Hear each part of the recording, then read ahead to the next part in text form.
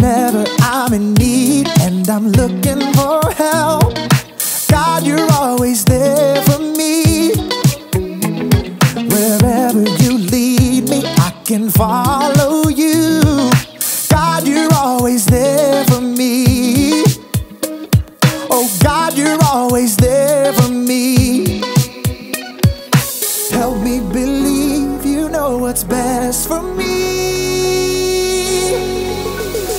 I feel it in my soul when you are in control. I got one life to live and I wanna live it your way. Oh yeah, I do what I should do when you help me choose. I got one life to live and I wanna live it your way. Oh yeah, I got one life to live and I wanna live it your way.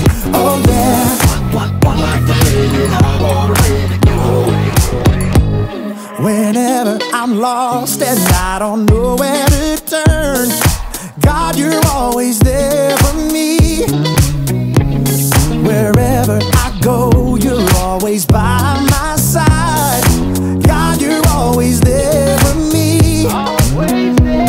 Oh God, you're always there for me.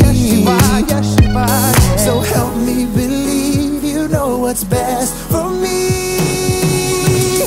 I feel it in my soul when you are in control. I got one life to live and I wanna live it your way. Oh yeah, I do what I should do when you help me choose. I got one life to live and I wanna live it your way. Oh yeah, I got one life to live and I wanna live it your way. Oh yeah.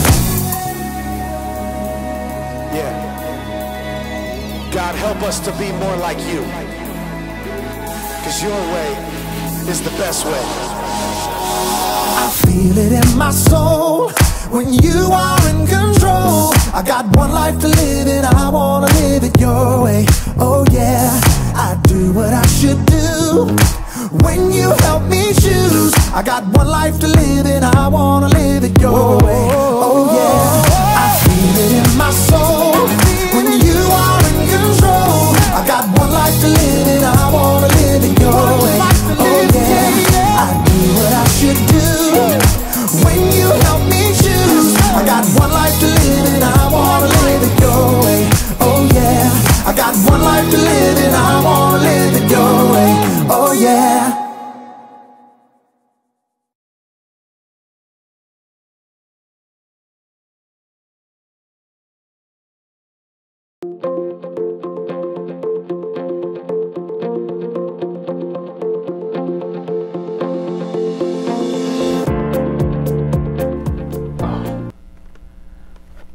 This universal remote control is so cool.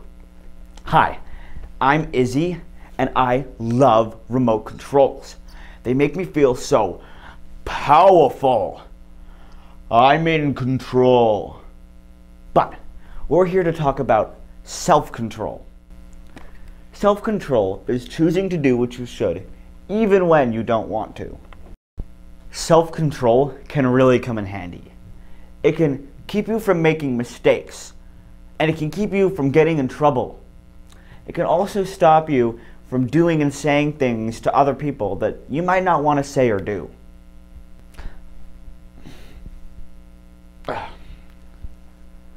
Self-control can really help you. It's my sister. I'll just be 1 sec. What? You can't call me. I'm doing the video thing with the self-control. No, I tell you every time. Come on. Sorry, it's my sister. She keeps calling me. Here, somebody fast forward this.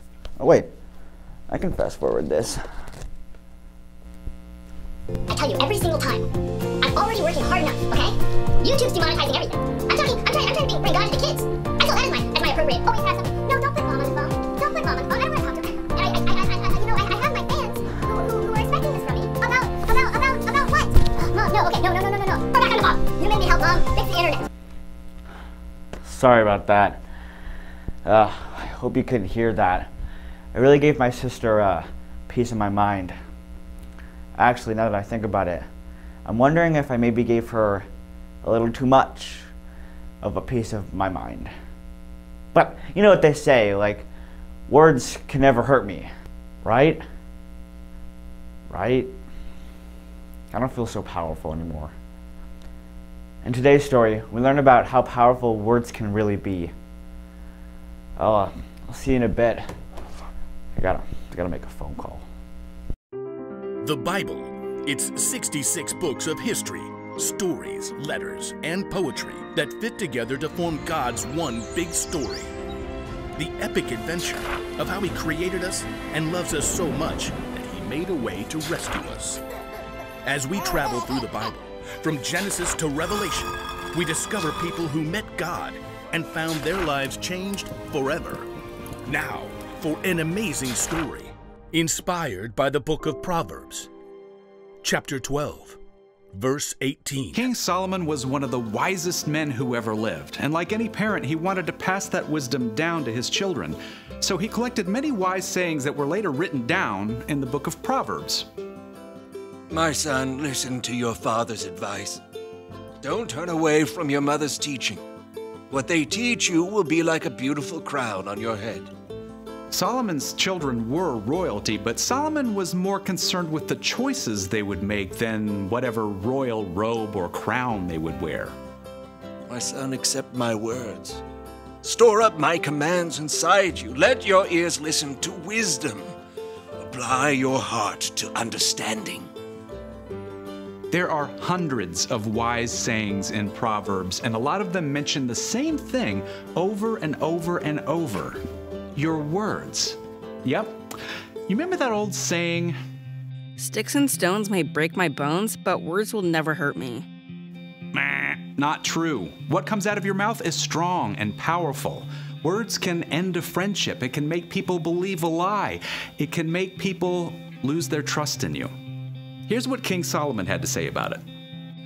The words of thoughtless people cut like swords, but the tongue of wise people brings healing.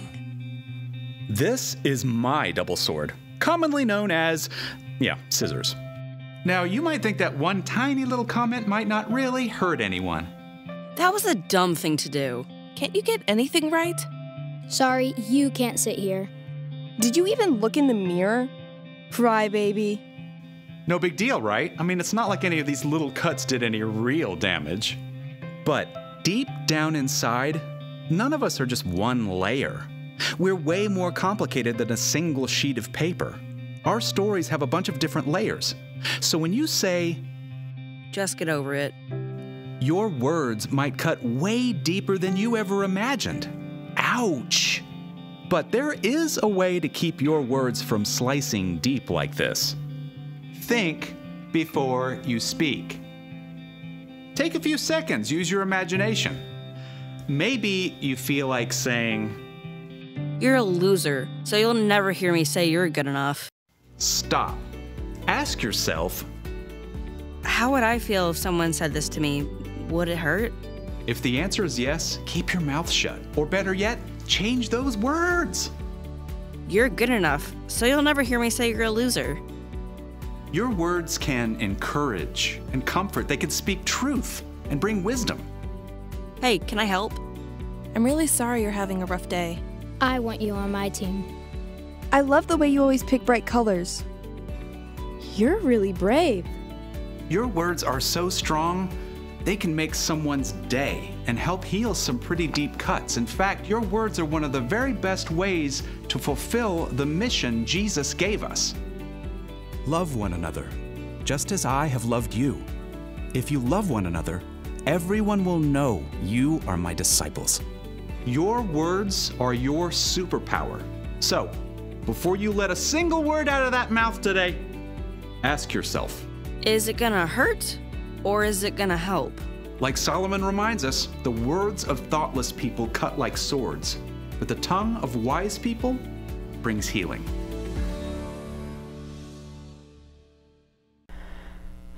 Hey, I'm sorry I said what I said. I'm sorry. I lost my temper and my cool, And I said some things that I shouldn't have said, and I'm really sorry. I love you. Thanks. It really feels good when you're in control of your words. King Solomon had a way with words, so he really knew what he was talking about when he said this. The words of thoughtless people cut like swords, but the tongue of wise people bring healing. If you don't think before you speak, you can really hurt somebody with your words. I bet you've been hurt by somebody else when they said something mean. On the other hand, if you do think before you speak, you can use your words to lift up and encourage people, which can really help them. Maybe you've been helped by somebody else's words. But instead of fast forwarding, our words should be moving slow.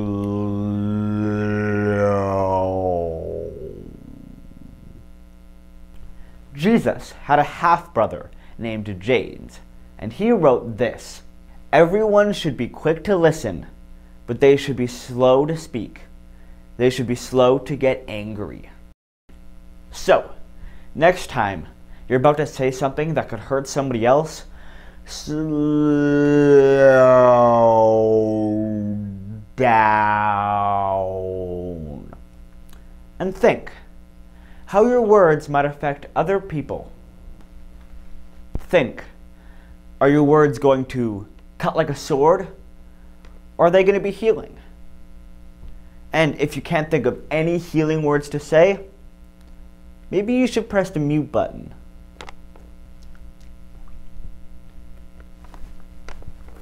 Sorry. The one thing to remember today is this: think before you speak. Your words are pretty powerful, and you get to choose how you want to use them. This thing is pretty powerful too. Huh. SAP. I wonder what that does. Nada parece. Ah, bueno. Hasta luego. Adiós.